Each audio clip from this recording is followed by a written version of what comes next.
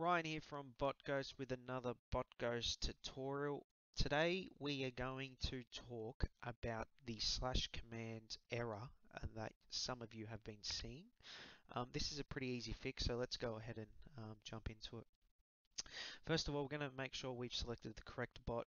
Up in your top left hand corner, the error message is appearing on. Now we're going to go down to the error logs, and when you see this, this is the error, and I'll show you guys how to fix it now. So what we're going to do is we're going to go into our server that this bot is in. We're simply going to kick it.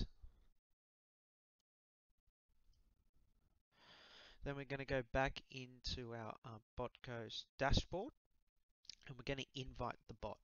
Now I can't stress this enough, it's got to be through this invite. Alright, so you've got to use the BotGhost dashboard invite. Alright, please take note of that. Now we're going to invite it back like normal. So here's the bot here, and we're going to select it in the server like normal. BotGhost tutorial, continue, authorize. I'm a human, believe it or not. Sometimes I think I'm not. Then we're going to make sure it works.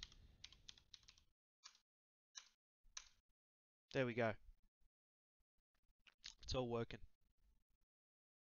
Thanks for tuning in, guys. Hope you're all well.